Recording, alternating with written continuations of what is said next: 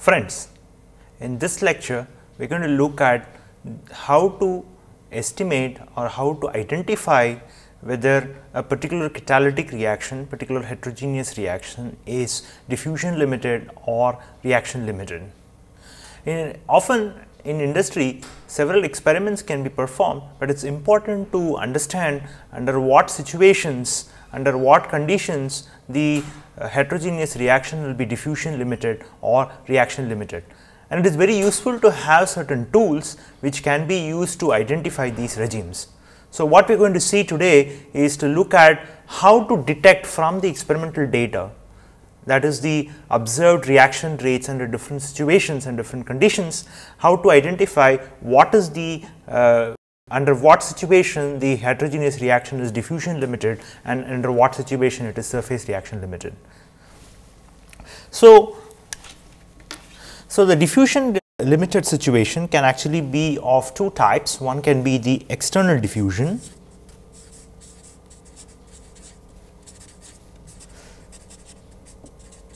So, diffusion limited experimental conditions can actually be diffusion limited reaction conditions can be either internal diffusion controlled or the external diffusion controlled. The other possibility is where it is the reaction limited, the conditions are reaction limited.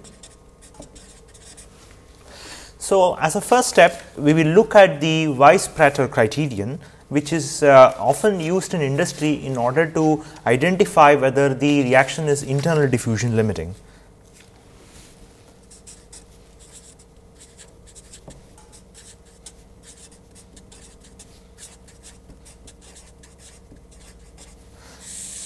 So, we will start with Weiss-Prater criterion, and so the Weiss-Prater criterion is actually used to answer this question: is internal diffusion controlling the internal diffusion limiting? The current conditions are such that its internal diffusion limiting the actual performance of the heterogeneous catalytic reaction. So, suppose if from experimental data we are able to obtain what is the observed reaction rate. So, if the observed reaction rate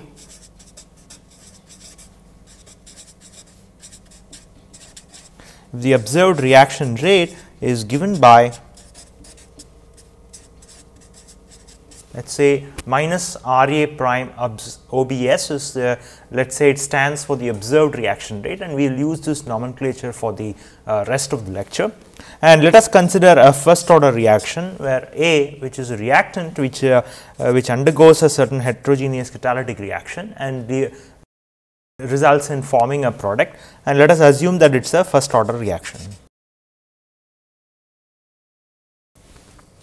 So, now for a first order reaction, in the last few lectures you would have noticed that there is a relationship between the effectiveness factor and the Thiele modulus. So, for a first order reaction, the relationship between the effectiveness and Thiele modulus is given by eta, which is the effectiveness factor, that is given by 3 divided by phi 1 square. 1 stands for the 1 here refers to the first order reaction, 3 by phi 1 square multiplied by phi 1 cot hyperbolic phi 1 minus 1. So, that is the relationship between the effectiveness factor and Thiele modulus for a first order reaction. Now, this equation can actually be modified as eta into phi 1 square, that is equal to 3 into phi 1 cot hyperbolic phi 1 minus 1. So, all I have done is just multiply the whole equation with phi 1 square. So, once we do this, we can now define a new parameter called the Weiss-Prater parameter. So, we define a parameter called the Weiss-Prater parameter. Weiss-Prater parameter, and this parameter is, you see CWP, C subscript WP represents the Weiss-Prater parameter, and that is equal to eta into phi 1 square. Okay.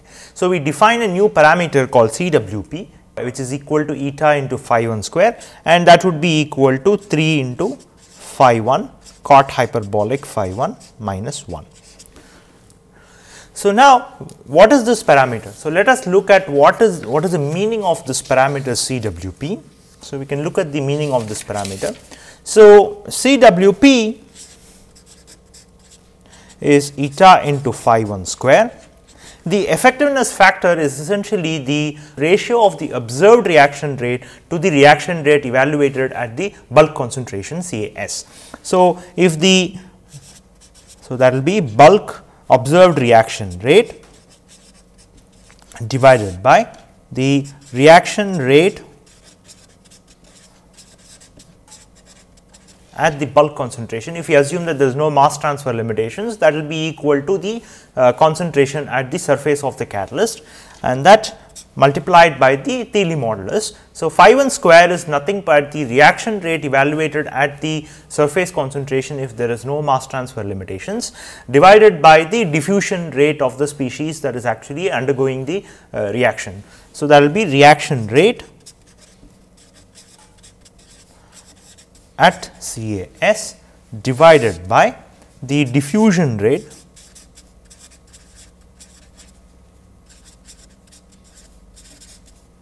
of species A. So, now from here we can actually rewrite this expression. So, you can see that we can cancel off the denominator in the first expression and the numerator in the second expression, and we can rewrite this Vibrator parameter as observed as a ratio of observed reaction rate divided by the diffusion rate of species A. So, this parameter Vibrator parameter provides it provides a mechanism to compare the observed reaction rate divided by the diffusion rate of the species A. So, let us look at what we can do with this Vibrator parameter. Remember that the objective is to find out whether the reaction is being conducted under internal diffusion limitations. So, now effectiveness factor eta, if we put the expressions corresponding to the effectiveness factor and the Thiele modulus into the Vibrator parameter, what we see is that effectiveness factor is the observed rate divided by the reaction rate at the surface concentration, and phi 1 square, which is the Thiele modulus, is given by the reaction rate per unit surface area of the catalyst multiplied by the surface area of the catalyst per gram of the catalyst multiplied by the density of the catalyst into r square, where r is the radius of the catalyst pellet in which the reaction is being conducted, divided by the diffusivity of the species multiplied by the concentration of the species at the surface. And so, that is equal to minus RAS into rho c into r square divided by CAS. So, now plugging in these two expressions into the Vibrator parameter, we will find that CWP is equal to eta phi 1 square, and that is equal to minus RA observed rate multiplied by the density of the catalyst rho c multiplied by r square, which is the square of the diameter of the pellet that is used in which the reaction is occurring, heterogeneous reaction is occurring, divided by the diffusivity divided by the concentration of the species at the surface of the catalyst. So, now if we observe this carefully, if we observe this expression carefully, we find that all the quantities which is represented here, they are either a measurable quantity or a known quantity. For example, they are all measurable or known quantities. All information present in this particular expression, they are all measurable or known quantities. So, the measurable quantity here is the reaction rate. So, the reaction rate is the measurable quantity in this expression here, and the density, radius and the diffusivity are again known quantities, and the reaction rate and the concentration on the surface are all measurable quantities. So, once we know these quantities, we know what the Vibrator parameter is. So, the Vibrator condition or the Vibrator criterion is that the Vibrator criterion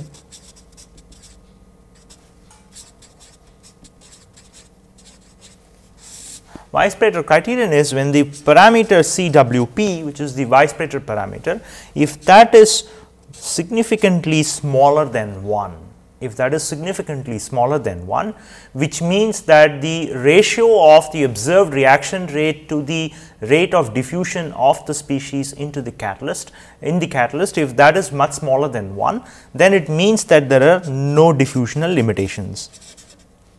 No diffusion limitation, internal diffusion limitations. Now, this also means that there is no concentration gradient within the catalyst pellet, because the diffusion is very fast, and so even before the reaction occurs, all of the catalyst is now replenished with the reactant species. So, therefore, there is no concentration gradient within the pellet, within the catalyst pellet.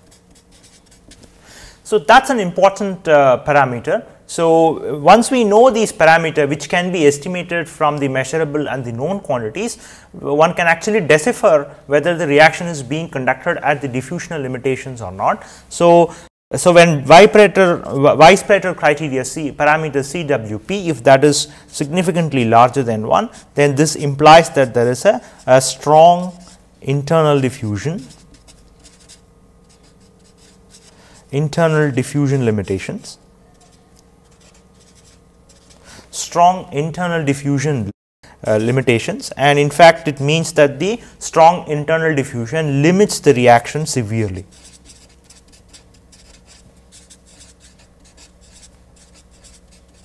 So, simply by using the observed quantities, that is measurable quantities, and some of the known properties of the system, one can actually decipher using the Weisprater criterion whether the internal diffusion is limiting the reaction or not. And that is an important aspect when it comes in practice. It is also important to note that while the Weisprater criteria can be used for non-first order reactions, the effectiveness factor in theory modulus for such reactions cannot be obtained using the method illustrated in this lecture. So, let us look at a specific example. So, let us consider a first order reaction A going to B. Let us consider a first order reaction. Now, an experiment has been performed with different catalysts, and let us say that there is experiment 1, in which the catalyst of 10 millimeter diameter was used.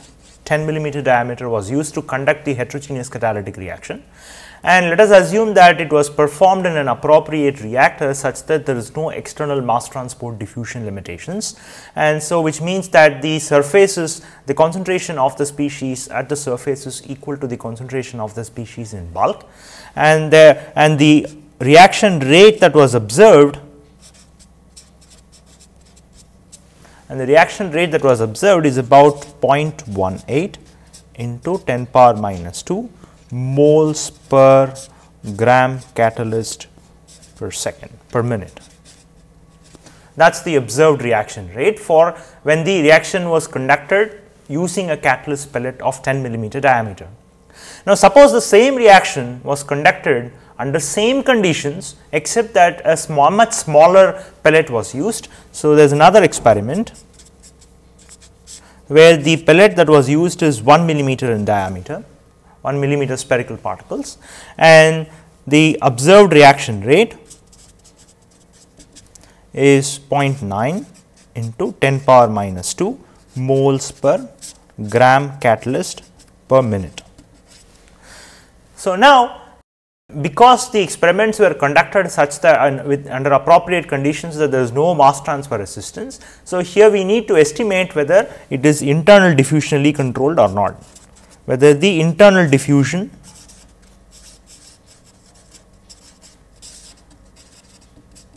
are there any internal diffusion limitations. So, that is the first question. Then the next question is find the effectiveness factor eta and the effectiveness factor and the theory modulus for both these cases, and what should be the radius of the pellet such that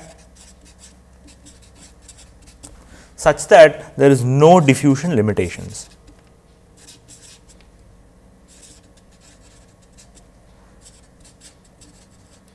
So, the question is, find the effectiveness factor and Thiele modulus and what should be the radius of the catalyst such that there is no diffusional limitations. Okay. So, how do we handle this question? So, we have just now learned the vibrator parameter. So, vibrator parameter is basically based on the observed quantities such as the reaction rate, etc. So, we can attempt to use the vibrator criteria in order to find out the effectiveness factor and the Thiele modulus from the observed reaction rate. So, the Thiele modulus effectiveness factor relationship suggests that eta into phi 1 square, which is the vibrator parameter, that is equal to 3 times phi 1 cot hyperbolic phi 1 minus 1. Now, so this is which is equal to the vibrator parameter CWP, and that is also equal to the observed reaction rate multiplied by the density of the catalyst multiplied by the square of the radius of the particle that is used divided by the diffusivity into the concentration at the surface, because the mass transport limitations are not there. So, let us say that the surface of the catalyst concentration of the species in the surface is equal to the concentration of the species in bulk. So, from here, by looking at this relationship, we find that minus R A into rho c into r square divided by diffusivity into CAS, that should be equal to 3 times phi 1 cot hyperbolic phi 1 minus 1. So, that brings a relationship between the observed reaction rate and the Thiele modulus.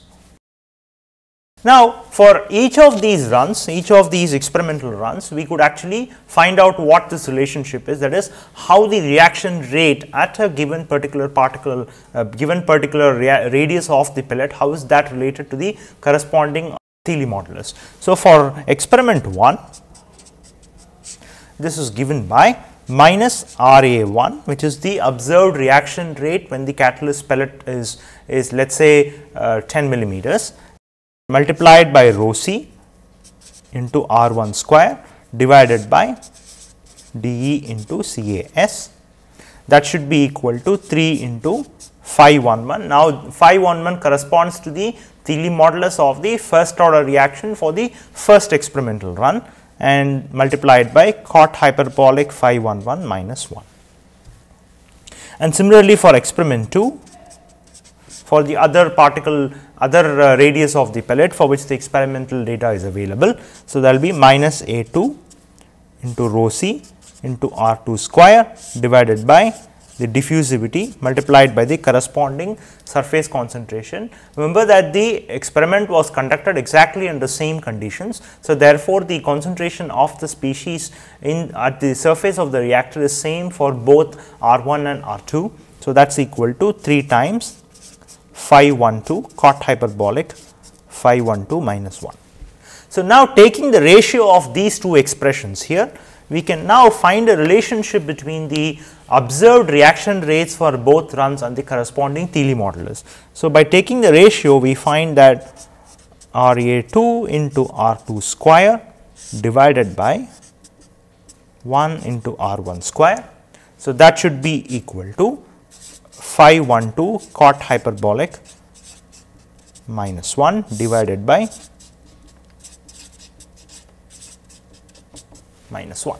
So, this relates the information that has been observed experimentally and the corresponding Thiele moduli.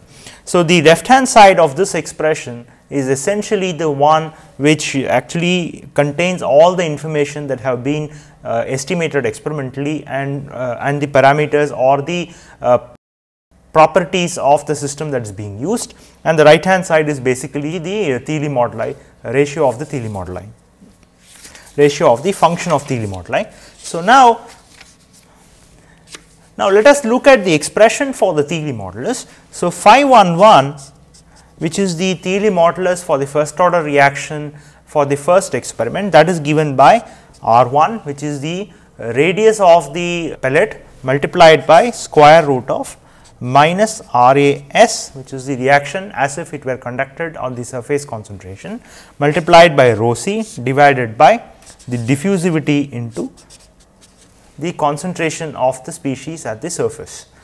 And similarly, phi 1 2 will be R 2 into square root of minus R A S into rho c divided by d E into C A S. Now, from here taking the ratio, dividing these two equations, we will find that phi 1 1 by phi 1 2, that should be equal to R 1 by R 2. So, the ratio of the Thiele modulus is given by the ratio of the radius of the pellet itself, and from here one can find out the relationship between the Thiele modulus under different experimental conditions. So, that will be phi 1 2 into R 1 by R 2. So, now plugging in the numbers, we will see that phi 1 1 is equal to 0.01 meter by 0 meter into phi 1 2. So, that is equal to 10 times the phi 1 2. So, the Thiele modulus under one experimental condition is about 10 times the Thiele modulus of the second experimental condition. So, that is the relationship that we get from the Thiele modulus of these two experimental conditions. So, now earlier we derived the relationship between the ratio of the reaction rates with the corresponding Thiele modulus. So, now we can plug in the relationship between the Thiele modulus under these two experimental conditions into that expression, and that will be minus R A 2 into R 2 square divided by minus R A 1 into R 1 square, and that should be equal to phi 1 2, which is the Thiele modulus for the second experimental run, into cot hyperbolic phi 1 2 minus 1 divided by 10 times phi 1 2 into cot hyperbolic 10 times phi 1 2 minus 1. So, all the information here is known, the only variable is unknown is phi 1 2. So, we need to estimate phi 1 2 using all the other information that we already know.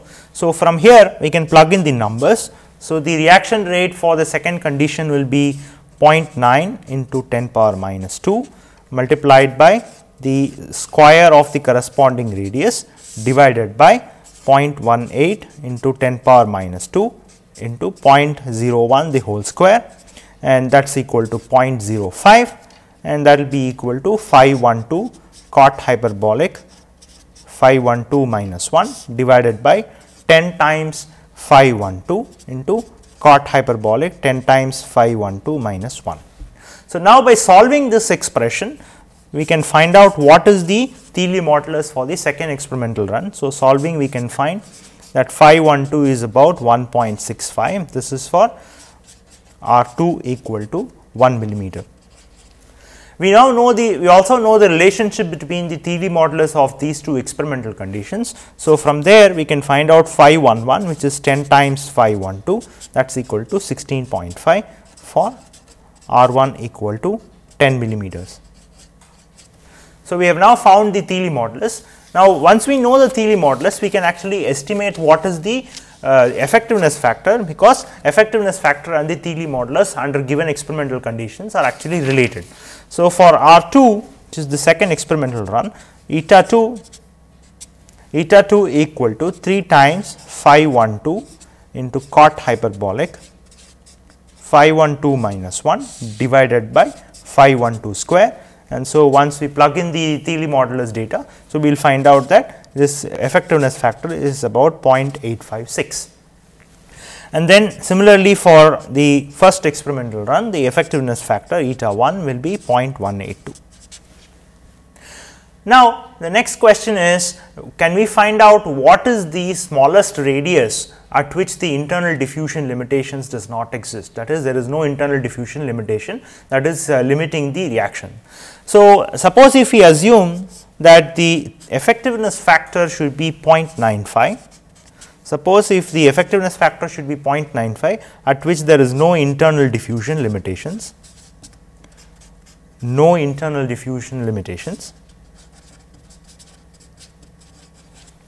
then we can actually use the relationship between the effectiveness factor and the Thiele modulus in order to find out what is the corresponding Thiele modulus. So, we know that 0.95, that is equal to 3 times phi 13 cot hyperbolic phi 13 minus 1 divided by phi 13 square. So, by solving this we can find out that phi 13 is about 0.9.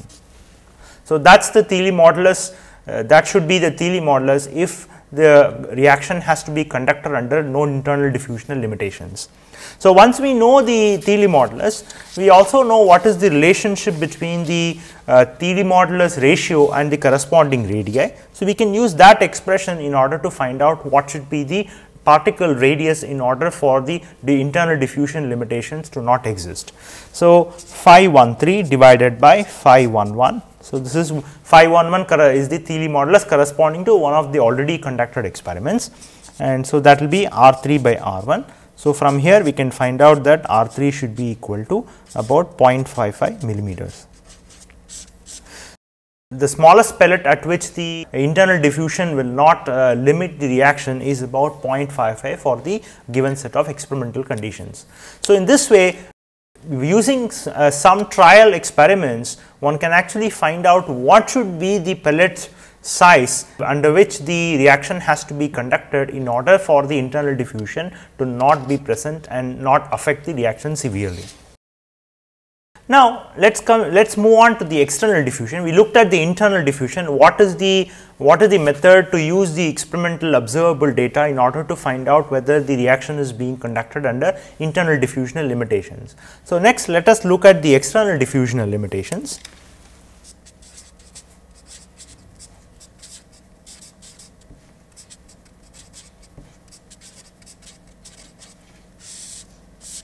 So, one has to use a criteria developed by Mears, it is called the Mears criterion.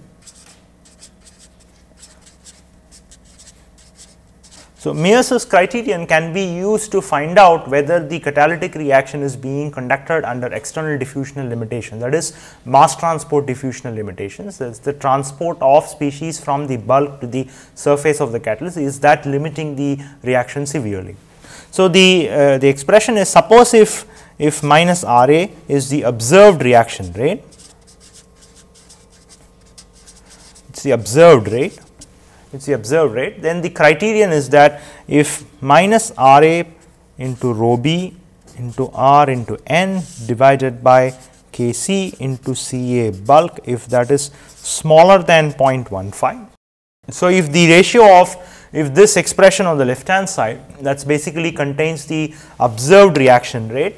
So, the observed reaction rate multiplied by the corresponding density, bulk density of the catalyst. So, the bulk density of the catalyst rho B is given by 1 minus phi into rho C, where phi is the porosity of the bed that is used and rho C is the solid density of the catalyst. So, if we know what is the bulk density, then we can plug it in here, and then we can find this expression, and N is the order of reaction, N stands for the order of reaction, the reaction order, and Kc is the corresponding mass transfer coefficient. Kc is the mass transfer coefficient. So, one needs to estimate what is the mass transport coefficient for transporting the species from bulk to the surface of the catalyst, and then one needs to know what is the concentration of the species in bulk, which is again a measurable quantity, and one may also use different appropriate correlations. There are several correlations which are available to estimate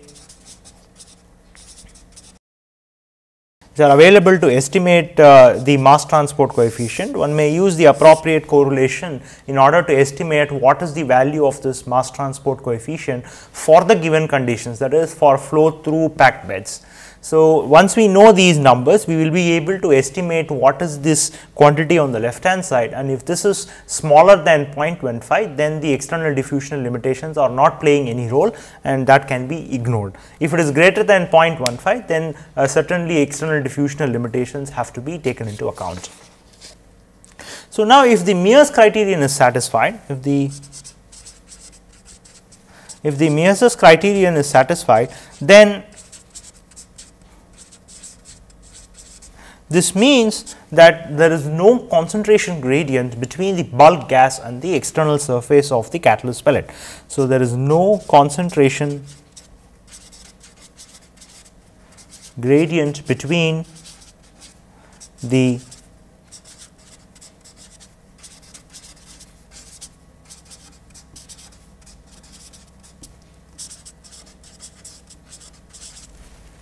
So, there is no concentration gradient between the bulk gas and the catalyst surface if the Mears's criteria is satisfied.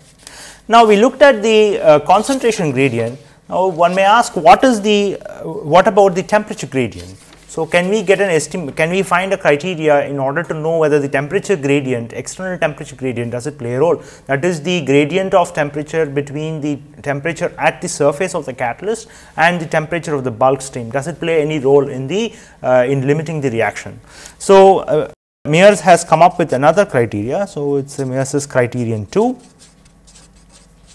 Now, this suggests that if the modulus of this expression, where delta H is the heat of reaction into minus R A prime, which is the observed reaction rate, multiplied by rho B, which is the bulk density of the catalyst, into the radius of the pellet that is used, multiplied by the activation energy E, divided by a corresponding heat transport coefficient. There are several correlations which are available in order to estimate the heat transport coefficient, multiplied by the square of the bulk temperature of the fluid stream, multiplied by the corresponding gas constant. So, if this absolute value of this ratio, if that is less than 0.15, then it means that the temperature gradient does not play any role, which means that the bulk fluid temperature is approximately equal to the catalyst surface temperature. Note that intraparticle gradients need not necessarily be negligible. However, Weisses-Prater criteria can be used to identify when these gradients may be neglected. So, this is an important criterion. So, these two criterion can actually be used, but these two criteria can actually be used in order to decipher whether the particular reaction is being conducted under diffusional limitations or not. So, now let us summarize what we have learned so far. So, we have looked at the Weisses-Prater criterion,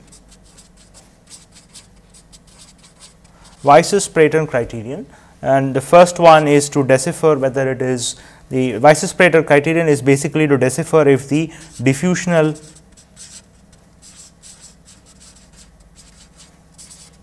limitations exist,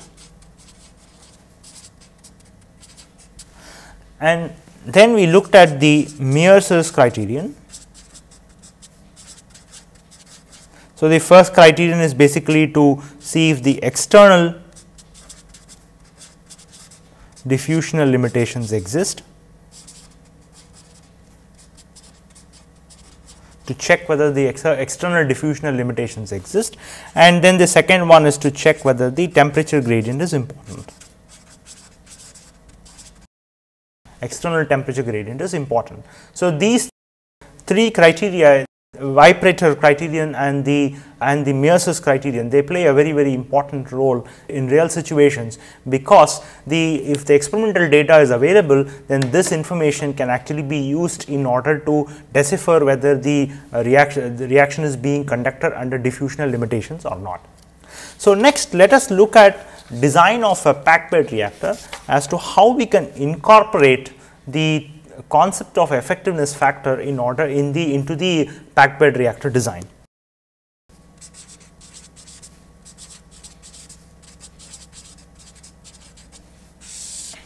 Now, let us consider a packed bed reactor. Packed bed reactor is essentially a tube filled with a catalyst, and the fluid stream goes from one end of the tube into the other end of the tube. So, let us consider a tube.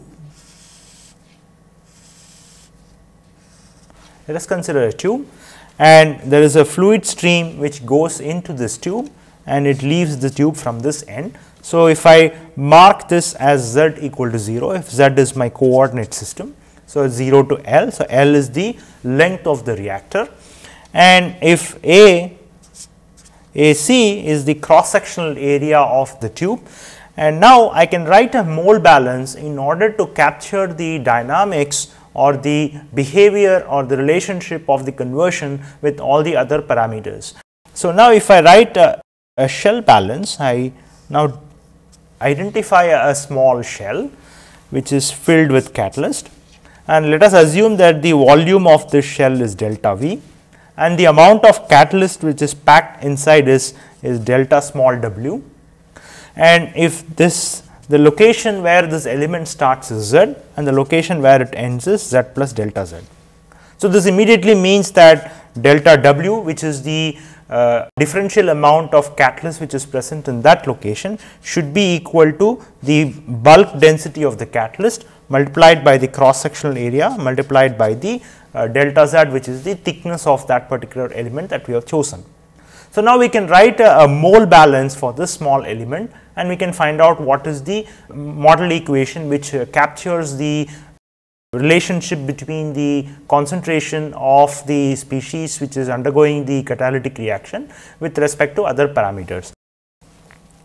So, suppose if the flux of a species that enters this small element is WAZ, that is the flux that enters at that location, and the flux that leaves is WAZ evaluated at Z plus delta Z.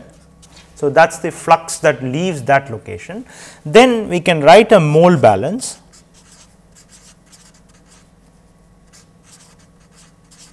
and the mole balance is essentially the rate in the rate at molar rate at which the species enters that element minus the molar rate at which the species leaves the element plus whatever is generated, that should be equal to 0 under steady state conditions. So, if we assume steady state conditions, then this is the balance that captures the process that is happening in this small element.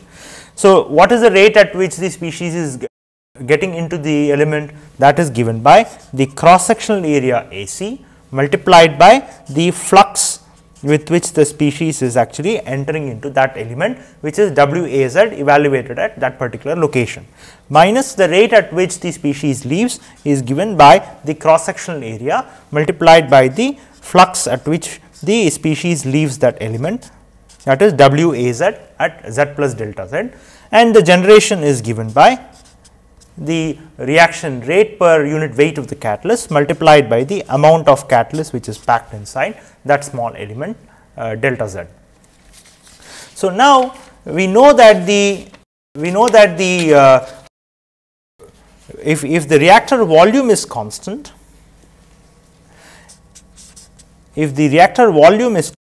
know that we can actually rewrite this expression as delta W is equal to rho B AC into delta V delta Z, that is the differential amount of catalyst that is packed inside that element, and so we can now incorporate this into the model, and therefore, the model will be AC into WAZ minus AC AZ at Z plus delta Z plus the rate multiplied by the bulk density into the cross sectional area into delta Z equal to 0. So, that is the model. Now, we can divide this whole equation by cross sectional area into delta Z. So, that will be 1 by AC into delta Z, that is multiplied by AC minus Z plus delta Z plus R A prime into rho B into AC into delta Z, that is equal to 0. So, now if we take limit delta Z going to 0, that if the element is very small, infinitesimally small, then the model equation becomes minus d W A Z by d Z plus R A prime into rho B equal to 0. So, this is the mole balance for species A, which is undergoing a heterogeneous reaction in a packed bed reactor, where WAZ is essentially the flux with which the species is actually entering the flux of the species at a particular location Z.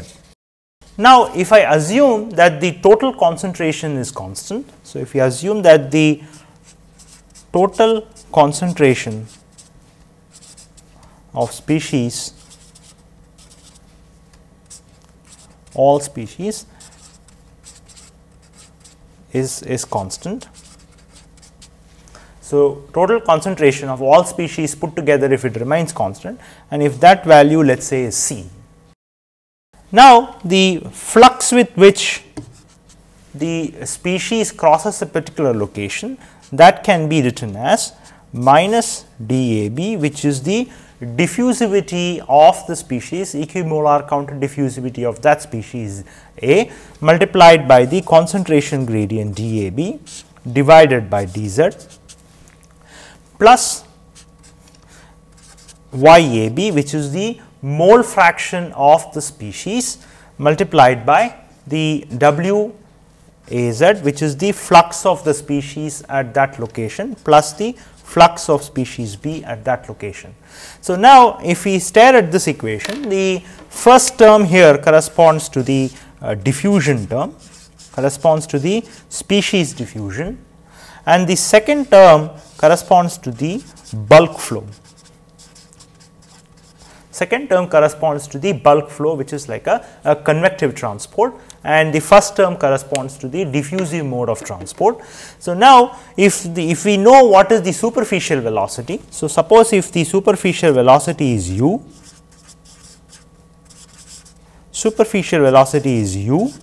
then the total flux that is crossing a particular location WAZ plus WBZ, that should be equal to the total concentration C multiplied by superficial velocity u. So, now plugging in this expression, we can rewrite the expression for the flux of species, that is WAZ, and that should be equal to minus dAB into dCAB by dz. So, that is the bulk concentration of the species at that particular location, plus u into C into YAB,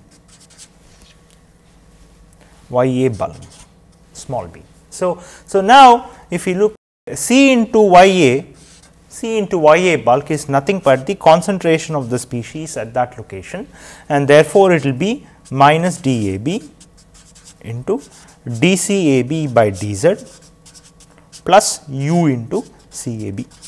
So, that is the expression for the flux of species that is crossing any particular location Z inside the reactor.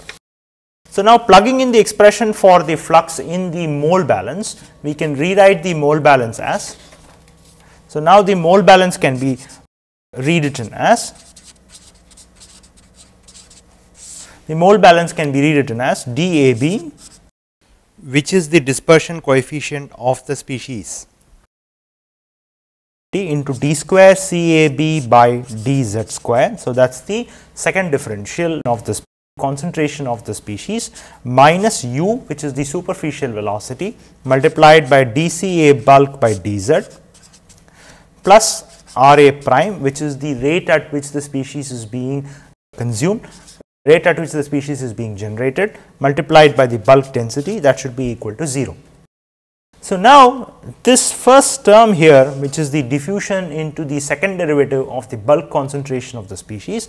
So, that is because that is due to diffusion, and or it could be either because of diffusion, the transport of species that is captured by this term could be either because of pure diffusion or because of axial dispersion, because of dispersion in the axial direction.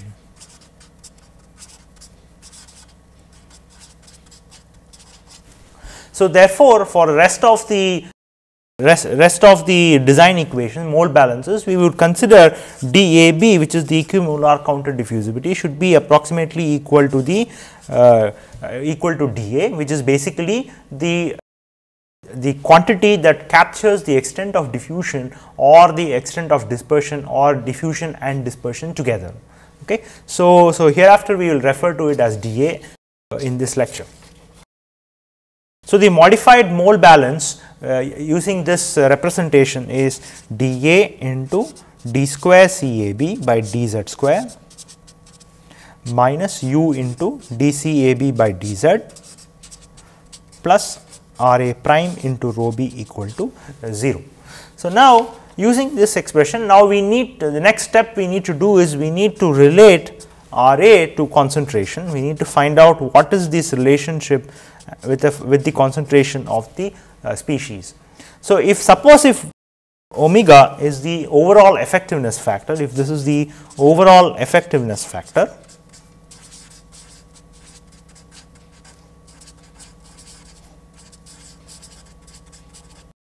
so it is the overall effectiveness factor, then the rate of reaction R A prime can actually be given by minus R A prime, can actually be is given by minus R A bulk. So, this is the reaction rate in the catalyst. Now, that should be equal to the reaction rate if all the catalyst surface is now exposed and is present at the concentration of the species on the surface, then that will concentration of species in bulk, then multiplied by the overall effectiveness factor will actually be the actual reaction rate inside the catalyst. So, now if we assume that it is a first order reaction,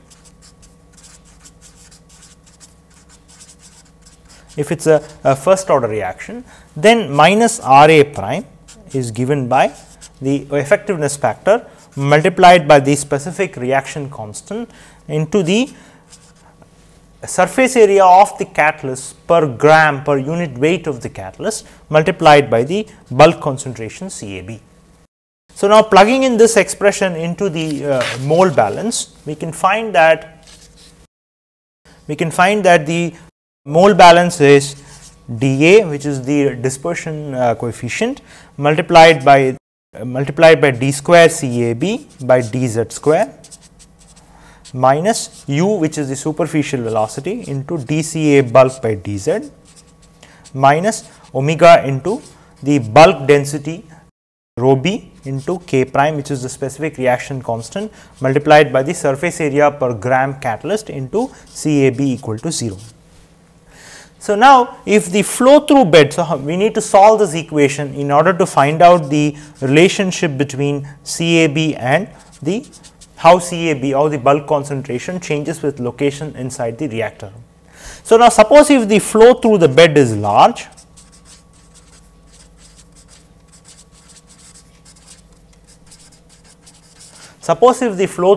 significantly large, then one can actually neglect the axial dispersion.